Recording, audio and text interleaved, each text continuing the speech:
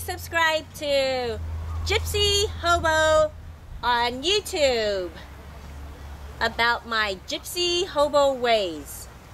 So, I've always had Gypsy Christine for my email, and my first boat was named Gypsy Cat, so it both matched.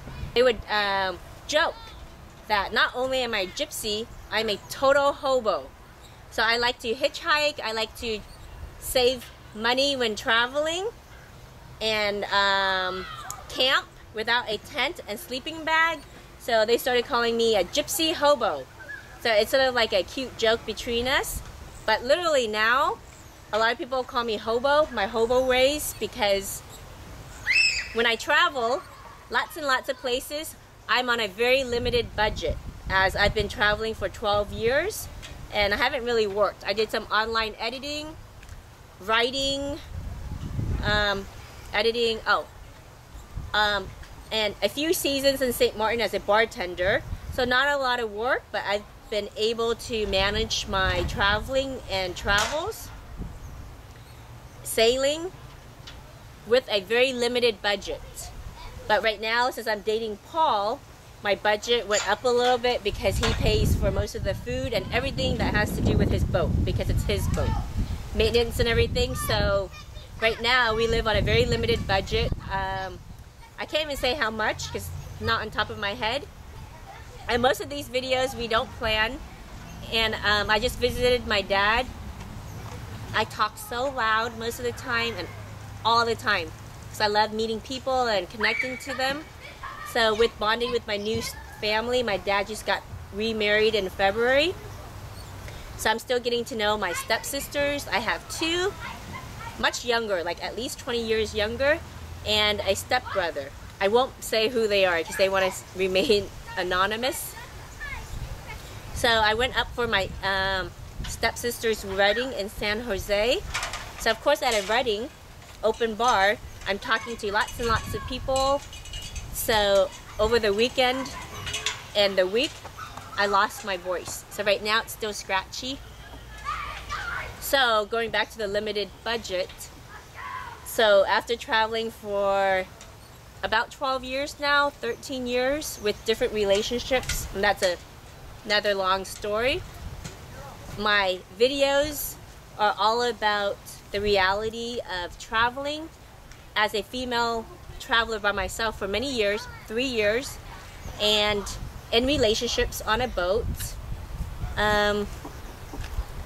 trying to save money and trying to continue living my dream of traveling and sailing around the world. And I've managed to do most of that, and I'm happy to do that. So, and I'm happy to share videos of my travels and my sailing. But if you want someone that looks good all the time, that's wearing makeup, that's not for you. This channel is not for you, because look at me. Because look at this. Being in the Philippines, me and Paul were drinking maybe 3 to 6 beers a night for happy hour or rum. So self-indulgent, la vida de dolce. So yeah, I'm not embarrassed because everyone has roles, and even the really good looking people, eventually if they get older, they start eating too much. That's what happens in life. So I like to portray the realities of just what I look like most of the time, because on a boat, I'm not wearing makeup, I'm not brushing my hair, I'm not wearing sunblock, I'm like a total hobo. See, hobo. My maintenance is very little with how I look, how I act. I'm very easygoing, carefree, and my outlook in life is be you.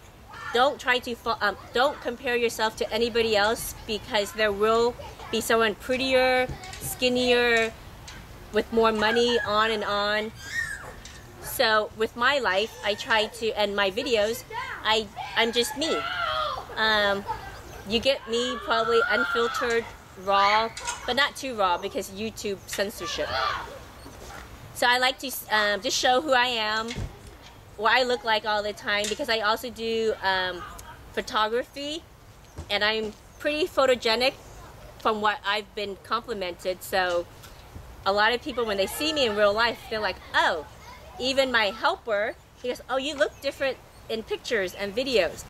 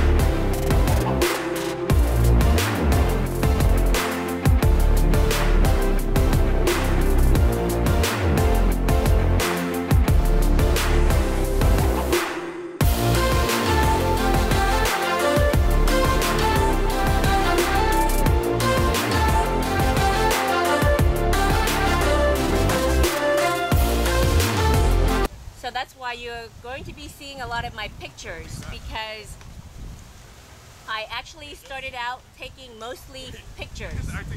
And I think most people know me for my pictures, because that's what my hobby and passion are, not videos.